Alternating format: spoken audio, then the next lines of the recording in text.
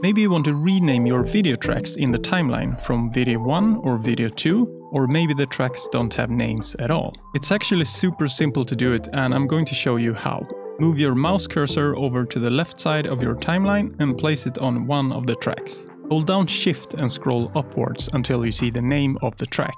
You can also hold down Option or Alt and scroll upwards to increase the size of just one track. Now simply right-click on the name and then click Rename.